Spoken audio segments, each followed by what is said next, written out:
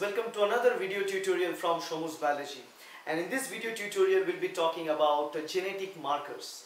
They belong to the genera called molecular markers. So what are genetic markers or molecular markers? Genetic markers or molecular markers are repeated DNA sequences or repeated nucleotide sequences that are present throughout our genome. For any other organism if you take, they are present throughout the genome, mostly in case of eukaryotic organisms. So those repeated units are very important for us to determine the specific genetic makeup of that organism, right?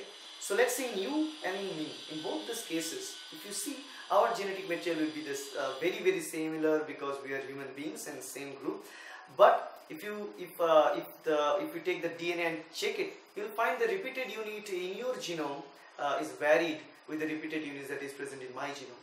So these variable repeated units of nucleotide sequences are very important to figure out the genetic makeup of our body. So we can use them as a genetic barcoding system, or we can also use it for a DNA fingerprinting assay, which can be very much useful for detection of diseases and also very much useful for the forensic science and forensic applications.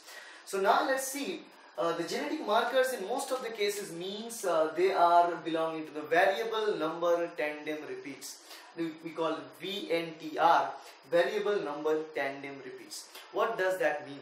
Tandem repeat means they are consecutive repeats of nucleic acids. If you take two nucleic acids like A and T, there will be consecutive repeats of that nucleic acid. So AT.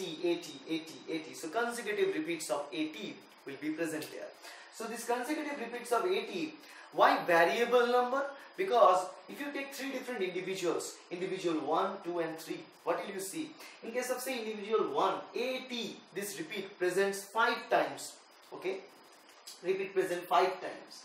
In individual 2, the repeat presents, so actually in individual 1 the repeat presents 4 times, in individual 2 it presents 5 times, and individual 3 it presents only 3 times, so 3 repeats only. So if you see this number of repeats that are present may vary from different individuals. So this varied property will give a specific characteristic tone to that person only. That's why we can use them as a genetic fingerprint. Okay.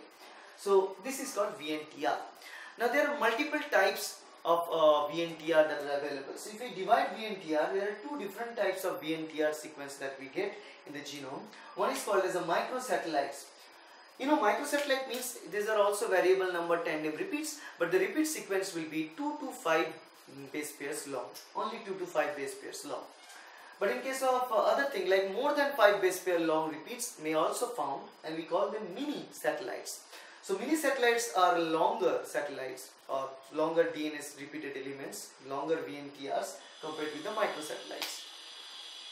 So that's what belongs to the VNTR, and that's what we think about VNTR. Now why this VNTR or why this sequence are important? Because the example of microsatellite, if I give you SSR, simple sequence repeat. So see, AT repeats, multiple time repeats present, simple sequence repeat can be present. Now let's say in this drawing, actually let me erase that and draw it again. Let's say these are the normal DNA and these are the repeated elements, normal, repeated elements, and so. So this is the repeated elements, simple sequence repeats, right? And this is another simple sequence repeats. Now in between two simple sequence repeats, there are specific, again, there are some nucleotides present in the middle. So in between two SSR, whatever sequence present in the middle, we call them ISSR or interspaced simple sequence repeats. So this ISSR can also be used as another type of genetic marker, right? Now why these genetic markers are useful?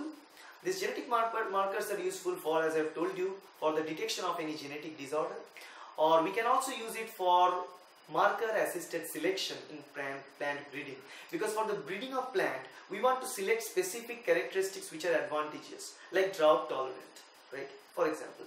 So let's say whenever there are 5 stretch of AT sequence present in the VNTR region throughout the plant, those plants tend to have better drought tolerance property.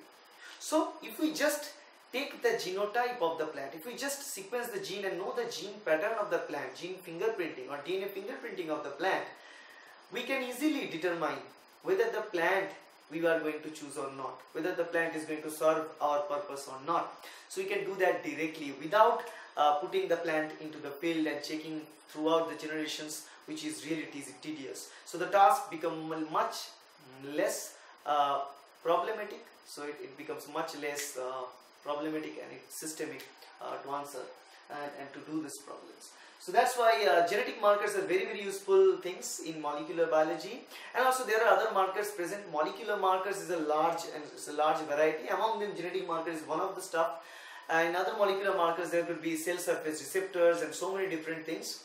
But this video is especially on genetic markers. So I hope this helps you to understand what are genetic markers.